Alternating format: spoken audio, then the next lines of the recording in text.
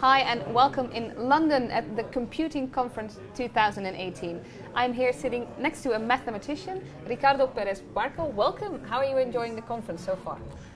Very well, thank you very much. It's a very nice conference and very diverse one. It's a bit unusual for me because I'm a mathematician. It's my first time in a computing conference. Really? But you do work in computer sciences? Well, I mean, the relation with the computing is that I work on Bitcoin and blockchain and cryptocurrencies.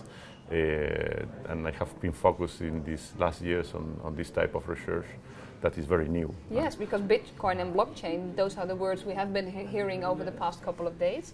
Yes. It is a bit of a hype, right? There is a little bit, yeah. But when I started to be interested in the topic, nobody was interested. In So 2011, 2012. Yeah. Not really the first, but at the beginning it was not really a research topic, but was more personal interest.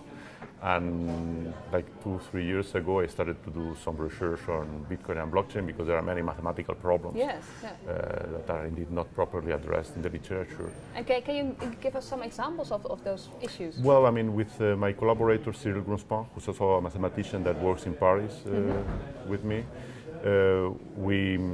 we did correct the mathematical section in Satoshi's Bitcoin paper. So that's the base of the whole Bitcoin. Yes, and there is a section where he computes the probability of a double spend. So it's a way to cheat the system. So this probability decreases exponentially with the number of confirmations, and there is a probability computation that has some approximation that we did compute the exact probability without having to do this approximation. And then also we work on different types of attacks that exist on the Bitcoin network, like selfish mining, stubborn mining. And so that has to do with security mostly? Yes, this is mostly about the security of the network. And more recently we are working now on the Lightning Network, which is a second layer payment protocol that will allow instant payments. And there is, the theoretical foundation is well set up. And what you need to determine is a mathematical problem, how to find the routing of the payments on the Lightning Network. So those are the things you're trying to fix at the moment? Well, right now this is what people are building. I mean, the Lightning Network is being implemented, and the main question is how that it will be able to scale to hundreds of millions of users, so that it will provide an instantaneous and free payment network like the Visa. Would be ideal, Yes, we'll put out of business Visa. And do you think we can actually reach that point? Or right now the implementation, well, you know, what happens with the Bitcoin payments is that it takes some time because you need to have several confirmations in order to be able to spend the money you receive. It's quite slow at the moment. Yes, so it may take half an hour or 1 hour, you know, to get the funds at your disposition. With the Lightning Network, you will be able to do instantaneous payments. That's what we want. Like what you do when you pay with a credit card. Exactly, you know? and nowadays the contactless even. I mean, to have an idea is that with the Bitcoin network, you have on average like 6-7 transactions per second. You will need like thousands of transactions per second to scale to a planetary level. At least be possible, Yeah, so this is what we are working on. Okay, and are you getting there? Well, I think people have a clear picture how to run a Lightning Network with up to 1 million users. Now, the problem we are working now is how to improve the routing algorithms for that, and in order to be able to scale to several hundred million users. And how long will it take, do you think? Well, we have there are different propositions of different routing algorithms, and most of these algorithms need to be tested before being implemented, and we are in the process of testing them. Okay, so you're that far already? Yeah, we have the different propositions, theoretical propositions. Now, well, one is being implemented.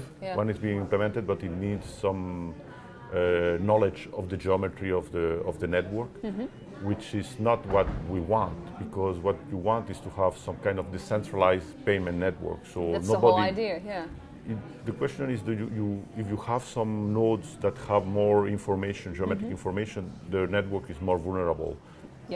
If these nodes are attacked or blocked, then you can block the payment network. So the goal is to build systems that are decentralized, that have this property, as Taleb will say, of anti-fragile, that even if a country decides to block the network, It doesn't do any harm. He cannot do. He can block maybe locally, but not globally. Yes, Okay? right. Like Bitcoin. Bitcoin works that way. Okay. You know. Now we've heard different sounds about Bitcoin and blockchain here on the conference. Some people are really in favor of it, and others aren't believers. They're really skeptical. Do you think Bitcoin or something comparable will one day maybe take over the role of our banks that we're used to now? Well, this is the goal. I mean, the Satoshi Nakamoto paper, who's a sodomy, nobody knows who will Bitcoin. No, he's the mystery, right? Yes. Yeah. And this is a good thing because it's kind of an anonymous work and it's software for everyone. Yeah.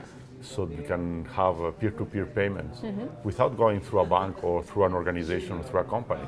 I think this is a great thing. It's a great idea.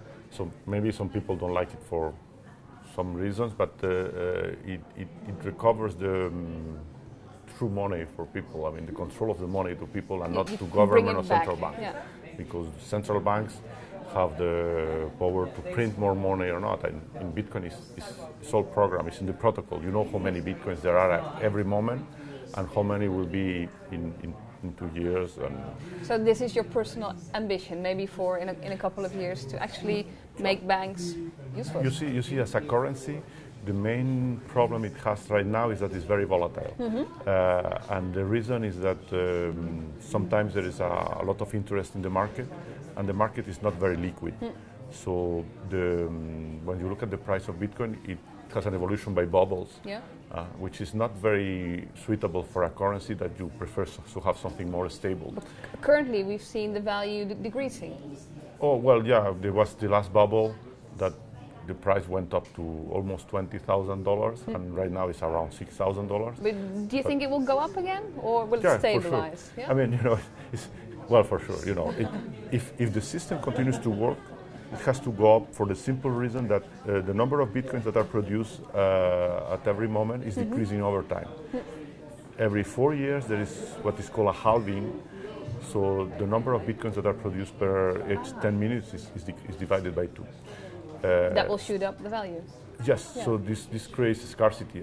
In the total, right now there is a little bit over 70 million Bitcoins that have been created, and in total there will be no more than 21 million. So this means that if people keep using it, then the value has to go up because it's also divisible. Every Bitcoin is decomposed into 100 million Satoshis, which is the basic units. So this makes no problem that the fact that there are only 21 million. I mean, it will be very hard for anyone to have one Bitcoin. It will not be possible. But then you can have Satoshis. So you can have fractions. Will rise again in your expectation. So historically, what you see is that there have been right now we have been 4 or 5 bubbles like this one every 2 years. Yes. Between 1 and 3 years there is a bubble, but it will happen again. Well, this is if the system continues to work and it's not. I mean, you never know with this new type of technologies and things because sometimes, I mean, a new currency might appear that is much better, and there are many alternative currencies that exist right now because it's open source, so anyone can take the code, change it, and create its own currency. But if everything continues in the same way and adoption keeps increasing, the price needs to go up, but it will not go up linearly. It will go by bubbles. So if you look at the log scale of the price, it really grows very linearly. Yeah, I yes, it grows exponentially right now. It's a viral adoption, Yes. So at the beginning it's an exponential growth, and then at some point it will have a plateau. Normalize. Now for yourself, the next, let's say, a couple of months, maybe the years, what will you be focusing on exactly? Well, right now we are thinking about these routing algorithms on the Lightning Network. Right. That is your main focus. This is our main interest right now. Nice. I'd love to hear some more about it, and obviously we can hear and read more about it once you're published. Thank you for being here. If you want to know more about blockchain or Bitcoin or maybe even the air quality or rehab games, we have videos about all of that. So make sure to click on them, and I hope to see you next time. Bye bye.